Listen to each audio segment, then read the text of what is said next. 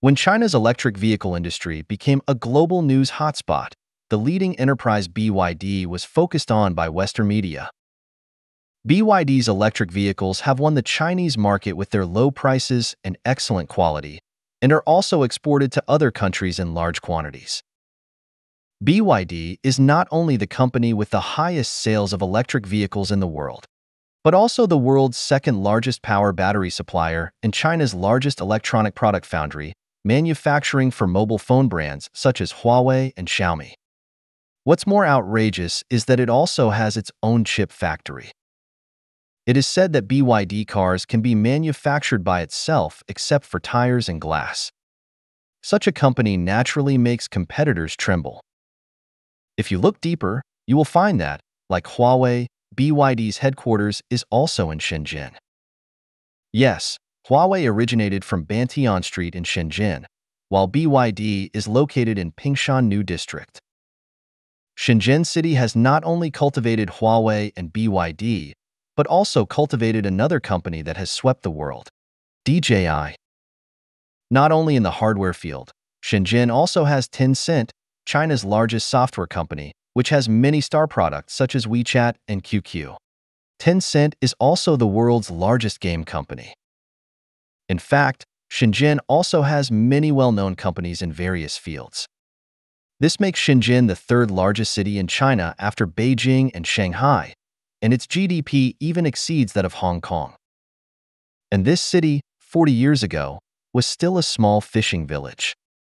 It can be said that the development history of Shenzhen is the epitome of China's rise. Unlike traditional central cities such as Beijing, Shanghai, and Guangzhou, the fundamental reason why Shenzhen was set up as a special economic zone is that it is close to Hong Kong, and the central government thinks it is conducive to attracting Hong Kong businessmen. At the same time, the Chinese government also set up 3 special economic zones in Xiamen, Zhuhai, and Shantou. Shenzhen's starting point is the lowest among the 4 special economic zones, but in the end, only Shenzhen has developed into a first-tier city. Since Shenzhen is mainly based on agriculture and fisheries, the population is sparse. So after the establishment of the Shenzhen Special Economic Zone, a large number of people from all over the country poured into Shenzhen.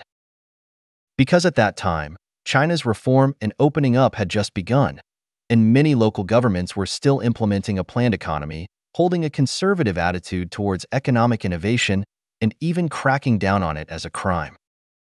For those who are open-minded and dream of innovation, the best way is to go to special economic zones such as Shenzhen to make a living. These outsiders dragged large and small bags and used all their money to buy a one-way ticket to Shenzhen. If they failed, they would not even have the money to return to their hometown. And Shenzhen, with its openness and tolerance, accepted them. Unlike Guangzhou, Hong Kong, and other cities in the Pearl River Delta where Cantonese is widely spoken, Shenzhen has been using Mandarin since the beginning because most of the population is from outside.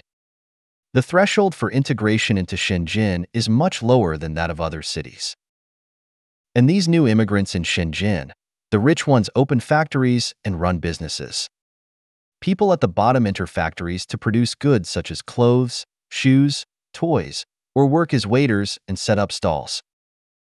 Working more than 10 hours a day is the norm. Most people leave their families and live alone, and work is all they have in life. In short, as long as you are willing to work, you can get a meal in Shenzhen. There is no retreat in the dictionary of Shenzhen people. If they succeed, they can send money to their relatives in their hometown to build a house, or take them to Shenzhen. If they fail, even if they return to their hometown, they cannot adapt to the backward lifestyle there. Therefore, Shenzhen people have no other way except success.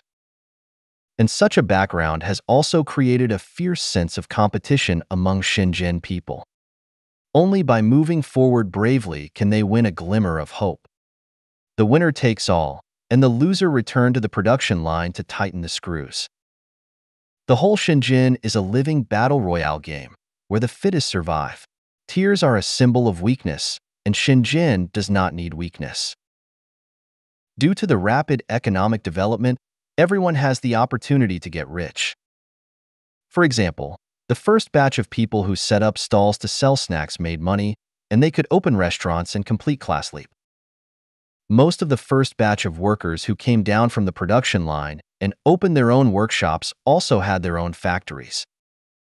Because of fierce competition, it is common for companies to hurt each other. So trust is a naive performance, and self-control is a compulsory course for Shenzhen companies. The backward foundation and lack of funds are the natural disadvantages of Chinese companies. Many Western parts are simply unaffordable to Chinese people. Then they can only produce them themselves. In fact, Huawei, BYD, and other companies do not want to buy Western products or parts, but they really can't afford them and can only make them themselves. Providing affordable products and services to Chinese people has become a huge business opportunity for Chinese companies. Huawei, BYD, and other Shenzhen companies started in this way. Their early products were all poor imitations, and they were not easy to use. But they did achieve low prices, and low prices can open up the market. People who buy Chinese products will not compare them with Japanese and American products. What they want is low prices. However, China is a huge emerging market.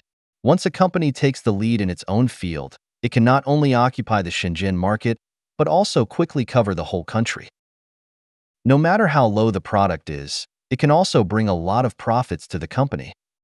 Support the company to invest in research and development and upgrade products.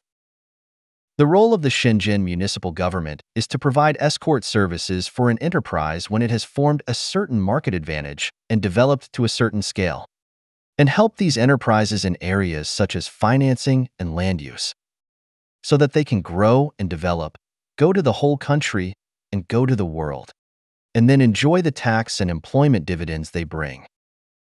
The Shenzhen municipal government is essentially a large state-owned enterprise.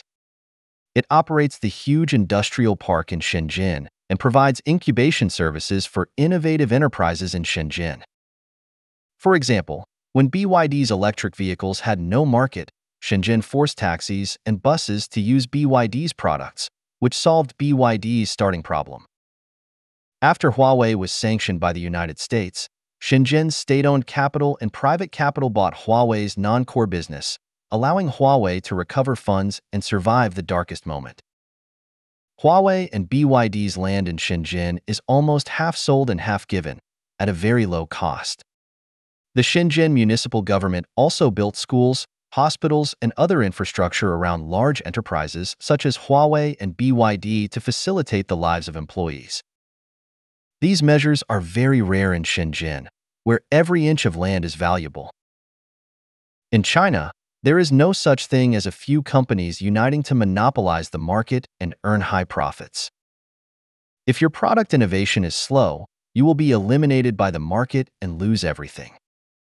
Therefore, the speed of progress of Chinese companies is difficult for Western countries to understand. For example, China's electric vehicle industry is obviously in a monopoly advantage.